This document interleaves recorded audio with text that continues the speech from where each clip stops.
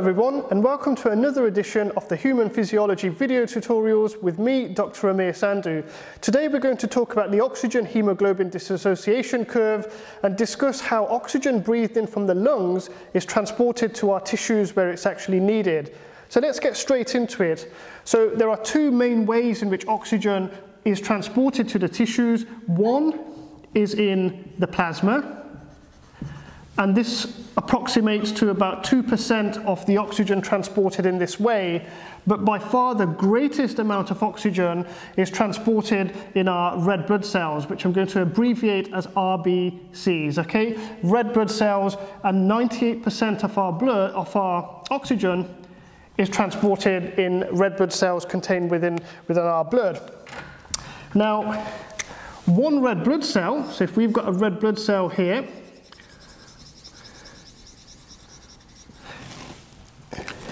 will contain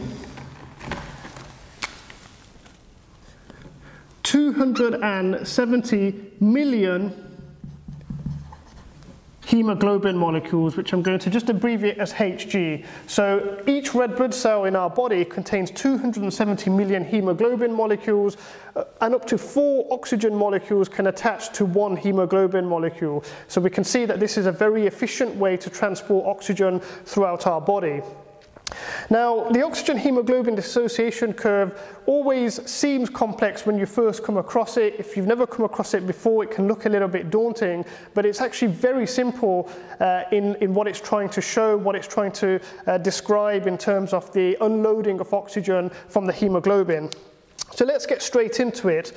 So here we have the oxygen hemoglobin dissociation curve. We've got the partial pressure of oxygen at the bottom in millimeters of mercury, okay, and here we have what's known as the hemoglobin saturation. Okay, so this is the percentage of hemoglobin which is saturated with oxygen. Okay, so this is the hemoglobin saturation and the the pressure of oxygen across the bottom.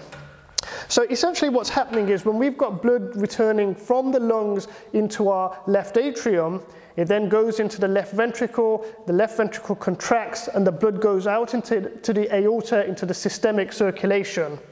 And we can see that in the aorta, the blood is almost 100% saturated with oxygen, okay? So we've got 100% saturation of oxygen with the hemoglobin, okay? So all of the hemoglobin molecules contain 4 oxygen molecules, and the pressure of oxygen is approximating to 100 millimeters of mercury.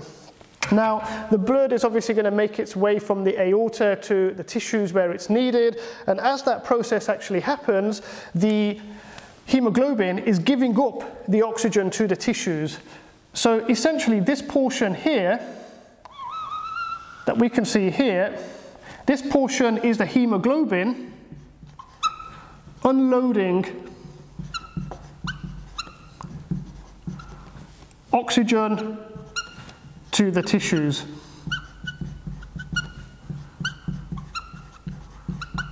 Okay, so as we're using up oxygen to fuel muscle contractions, obviously we're having energy production which is requiring oxygen to produce ATP.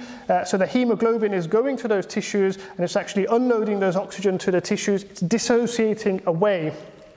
So by the time we get to the blood gets to the venous circulation, so it's been through the tissues, it's gathered through into the venules, it's into the veins, and it's returning back to the heart, we have a pressure of oxygen of about 40 millimeters of mercury, but we still have approximately 75% of the hemoglobin saturated with oxygen.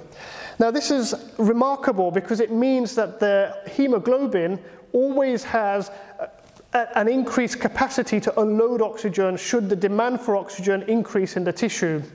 So let's have an example. If we were exercising, what might happen is we would require more oxygen, so we can actually have the hemoglobin giving up the oxygen that it contains a lot earlier. Now, it's interesting that we actually have another very important mechanism within our muscles, which is also related to the dissociation of oxygen, and that relates to myoglobin, okay? So in our muscle, we've got a protein which is like hemoglobin called myoglobin, and I'll just do it in dots here.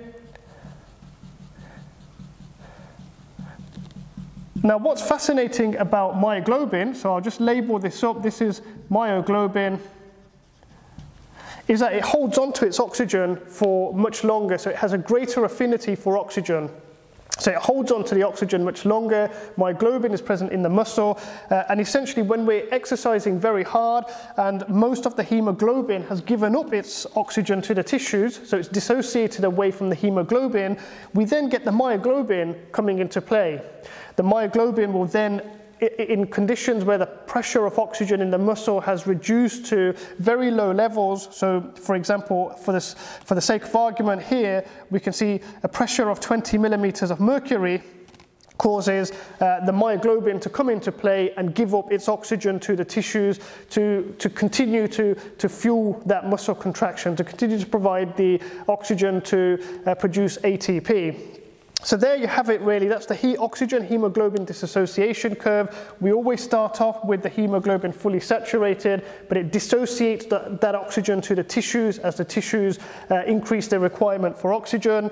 And obviously once we deplete the oxygen in the hemoglobin, it all dissociates away. We have the myoglobin in the muscle providing further oxygen.